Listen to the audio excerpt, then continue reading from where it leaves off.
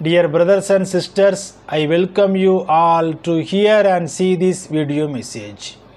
In this video, we are going to pray for victims and survivors in Bhopal gas tragedy in India.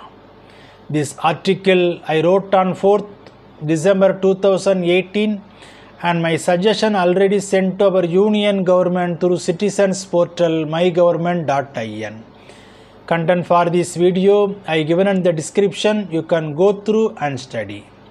Reference for this article 3rd December 2018 Hindu English Daily Newspaper.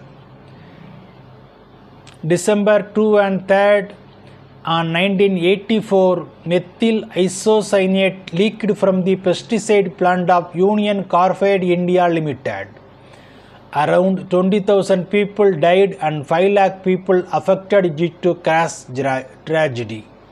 But after 34 years, proper compensation not given for them.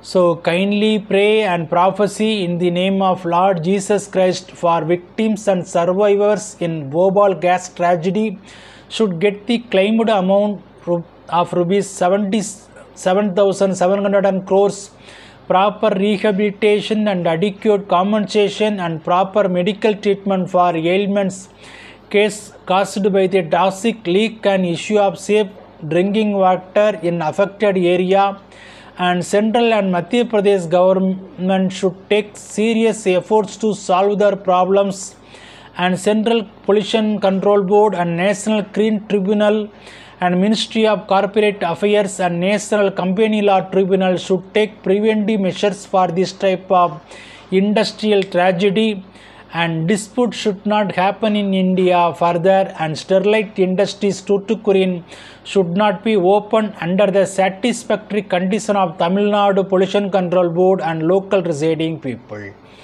Amen.